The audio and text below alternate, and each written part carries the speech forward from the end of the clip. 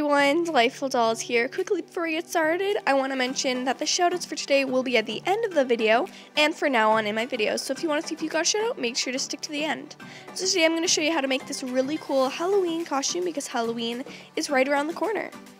So we're going to start off with drawing out the cape for this costume, or the cloak. And I just start sketching out how I want my cloak to be, and this will be kind of like my pattern. And then I cut it out.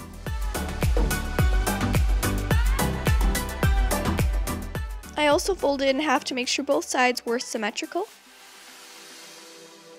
And now I just outlined it in black so you guys can see the pattern a little bit easier.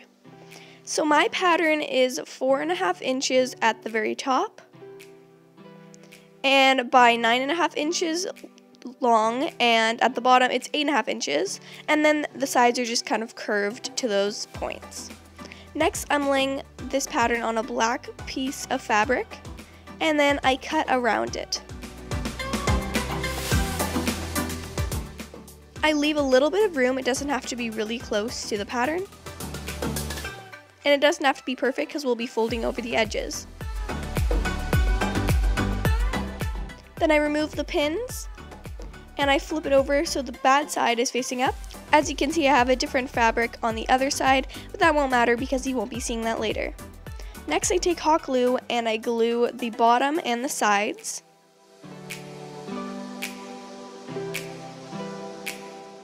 So now there's a nice clean edge. Next, I'm taking my hood pattern, which is 7 centimeters by 6 centimeters, and then the side is rounded. Now I take that same kind of fabric and I fold it in half, and then I put my pattern on so one of the sides is on the folded area, and then I cut that out.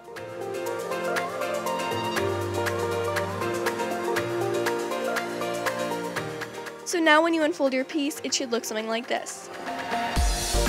So then with the bad side facing up, I glue over that straight edge.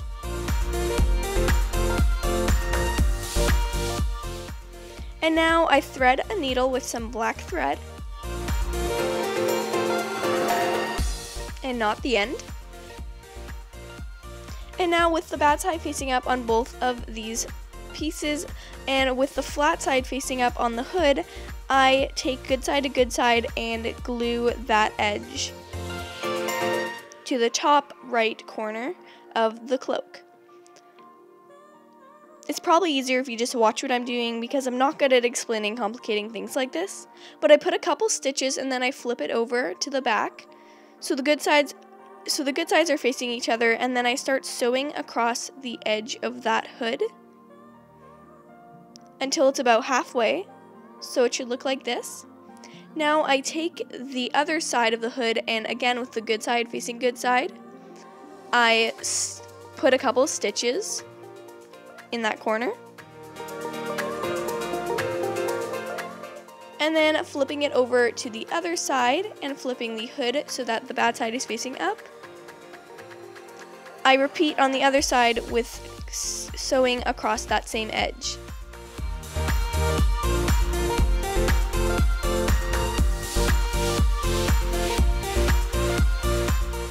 And I leave a little gap because we'll need the hair to get through the hood later.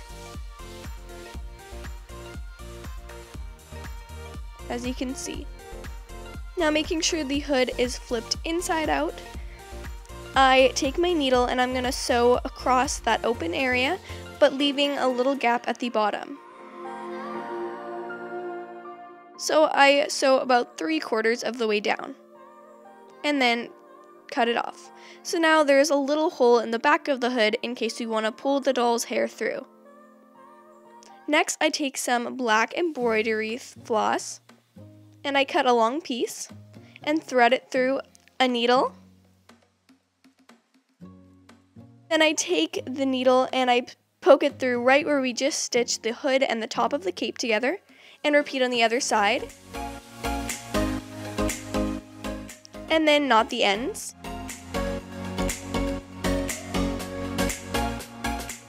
So that the thread can't just slip right through.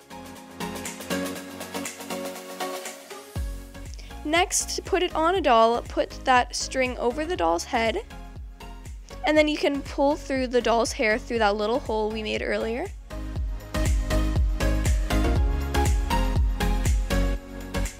And then tie the 2 strings in the front.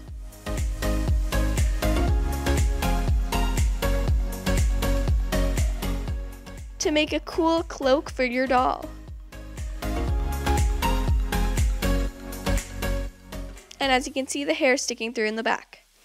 Next, I'm going to make a cool scepter for the doll. So I mark a wooden dowel at 8.5 inches and cut on that spot.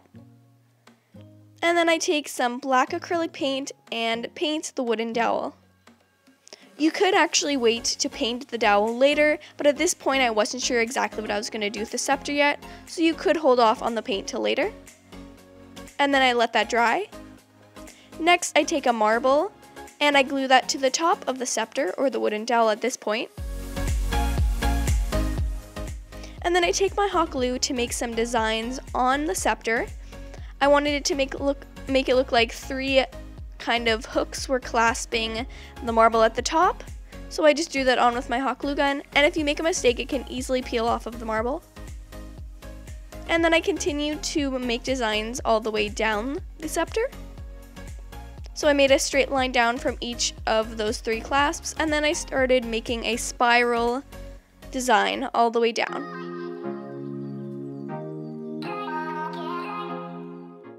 And then I made the spirals go in other directions to make it look like it's not a perfect staff, because I wanted it to look a little bit like rustic or something.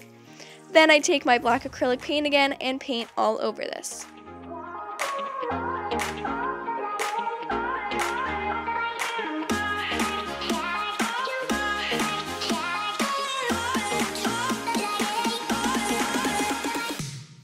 Then I take a small paintbrush to paint the little clasps over the marble, and try to be careful not to paint the marble, but if you accidentally do, just use a wet Q-tip to wipe off any paint before it dries. And now you have a really cool scepter to go along with the outfit. Now you could keep the outfit at this, but I have this little Halloween mask that I just used from this random plastic skull, and I painted it and had an elastic on it. You could make something similar using polymer clay, or you could use white glue and acrylic paint mixed together to give the doll some cool face paint. I started by painting the doll's face in complete white acrylic paint and white glue mixture.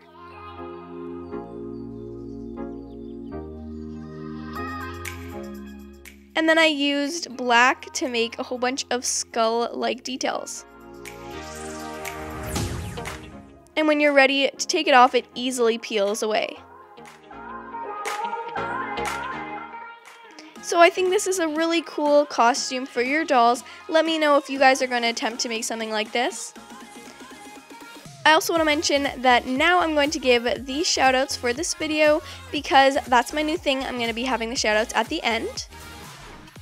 So the shoutouts for today go to My Lovely Barbies, Kelsey Stander, and Octopus. Thank you so much for commenting. Remember, if you'd like a shout out, all you have to do is comment something nice in my videos. Also, make sure to tag me on Instagram if you guys try to recreate this Halloween costume, because I would love to see that.